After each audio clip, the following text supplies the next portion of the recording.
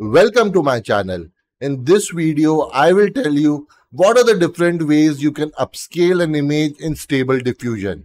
I will also discuss the pros and cons of different methods and which one is suited for which situation. So watch this video till the end. If you want to follow along, you need to have Stable Diffusion installed on your system. I have made a video where I have shared the step-by-step process by which you can install Stable Diffusion on your system. I've shared the link of that video below. You also need to have 4x Ultra Sharp Upscaler installed in Stable Diffusion, as this is not available by default. To do that, you have to go to this website. I will share the link of this website below in the description. Right click on it, click on download as standard download. Once the file is downloaded, copy it, go to Stable Diffusion folder. Under that, go to Models. In the Models, go to ESRGAN folder and paste that particular file over here. I have already done that. And after doing this, if your Stable Diffusion is already running, you have to close it and restart it again. Along with that, you will also need ControlNet, and I have also made a video for the installation process of that. So you can check the link in the description. And one last thing, you need to install an extension called Ultimate SD Upscale. To do that, go to Extensions, go to Available, click on Load From, search for SD Upscale. Ultimate SD Upscale will appear. Click on Install. So it is installed. We will check it on Install tab. And here we can see the Ultimate SD Upscale. I will apply and restart the UI. So to check whether it's installed or not, we will go to Image to Image. And here you will see Ultimate SD Upscale. So let's get started. So for the sake of this video, I have generated 2 images and now I want to upscale it by 4 times. So this is the first image I have generated. I have used Realistic Vision model. I have used this particular prompt. This is my negative prompt. I am using sampling method as Euler A. Number of sampling steps I have taken at 30. And resolution of my image is 512 into 728. And CFG scale I am using at 7. One thing you have to keep in mind that while you are upscaling, you have to save the seed or else some other image will be generated. This is the second image I will be using, which I have generated using prompts. Rest all the settings are same, seed is different. I have ensured that both these images have different lighting conditions so that we are able to analyze the upscaled image properly.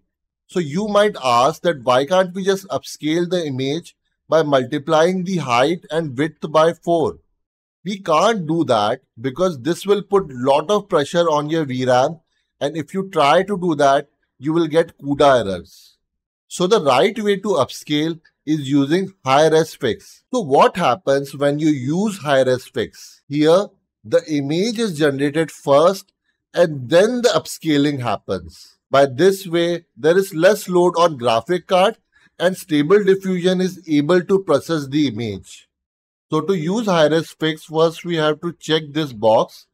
The upscaler I will be using here is latent because this is my favorite. But there are a lot of other upscale options available over here and I encourage you to try them also. High-res steps I will be setting at 20. So how did I come at this particular number? So I have generated lots and lots of images and I have found that best results I get when I set high-res steps at 20. Denoising strength I will be setting at 0.5. But I encourage you to try different high-res steps and denoising strength. So here I will be upscaling at 2. But my aim is to upscale at 4. I can't upscale at 4 even using high-res fix because my graphic card is just 8 GB. And when I try to upscale it by 4, I get CUDA errors. If you have 16 GB or 24 GB graphic card, you can try directly upscaling by 4. But I will suggest you a better method where instead of 1, I will use 2 steps to upscale the image. So first I will upscale it by 2 and then click on generate. So this is the first image that I had generated with 512 into 768 resolution, and this is the upscaled version. One thing you can notice that there is slight change in the image, and this happens when you use high-res fix because there is denoising involved over here. So you have to keep that in mind. Same thing you can notice in the second image that I have upscaled, that there is a slight change in phase. So now after upscaling the image 2 times, I will send this image to extras for the next step. Okay, so I will be selecting 4x ultra sharp upscaler over here, and I will scale it by 2. So first I had upscaled by 2 times, and again I will upscale it by 2 times. So we will get a 4x image. Let's click on generate. So this is the 4x upscaled image that was generated. Let's see the details on it. To check that, we will check the hair. So as we can see that there are a lot of details on the hair. We'll check the eyes. So there are a lot of details on the eyes. Let's check the jewelry. This also has a lot of details. This is the second image that I have upscaled, and as you can see, this has also got amazing details. If you want, by this way you can also upscale the image to 8x, where in first step you upscale it by 2x and in next step you upscale it by 4x. You might think that why can't we directly send the image to extras and upscale it by 4x? Because that way you will miss on finer details of the image. Why am I saying that? Because when you upscale by latent method in high-res fix, upscaling happens before the final image is generated. And by that, finer details are captured in the image. And if you directly upscale it by 4x in extras, you will never get same results. To prove my point, I will compare the image that I had generated before and image that was directly upscaled to 4x in extras. So this is the image which I had generated before. Let's zoom the hair here.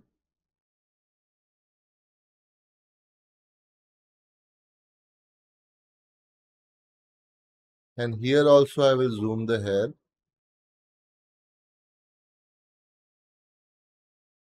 So as we can see, the details are better captured in the first image when we compare it to the second image.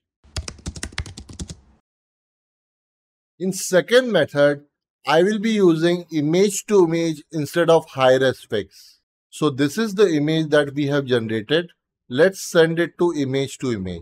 We'll change this to 1024 and change height to 1536. So this will upscale the image by 2 times, and we will set denoising strength to 0.5. Let's click on generate. So this is the image that was generated. Let's send it to extras, and again I will upscale it by 2 using the 4x ultra sharp method. Let's click on generate.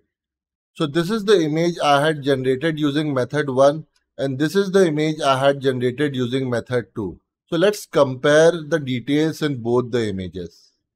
As we can see that when we zoom both the images, the image generated by method 2 becomes blurry when we compare it to method 1.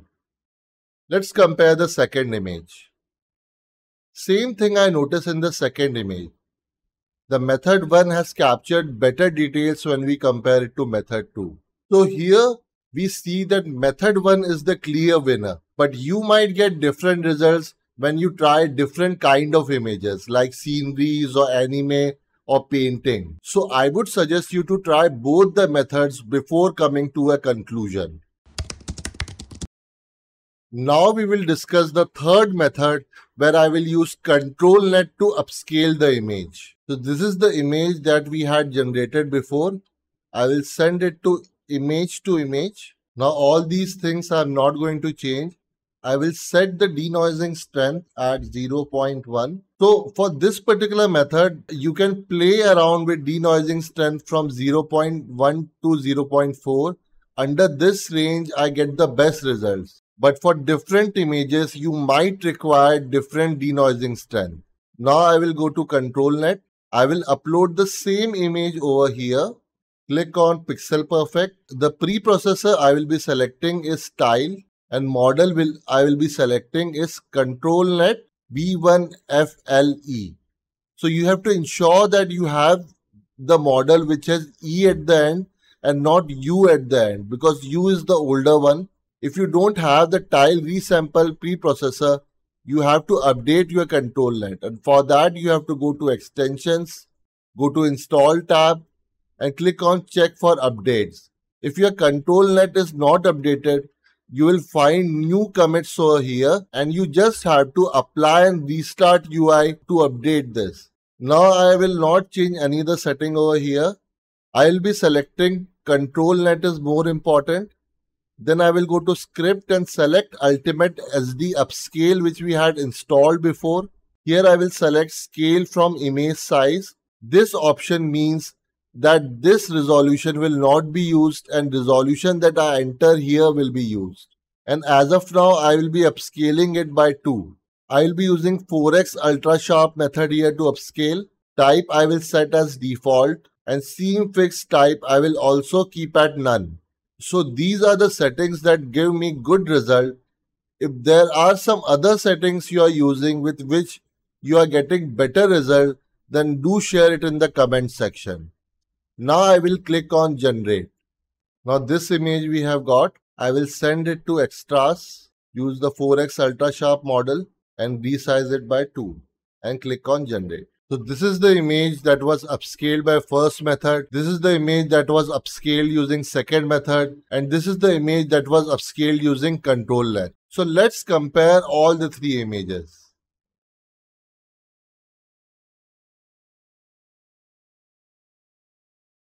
So as we noticed before also, that image generated by inpainting had become blur when we compared it to image generated by first method. And here we see that the image that is generated is more pixelated. Another thing I have noticed, that details in the eyes are a bit messed up in the ControlNet method, but in other two methods, eyes are formed perfectly.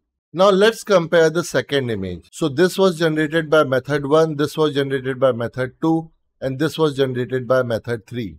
Here I notice that in case of second image that we are using, method 2 has produced the worst results.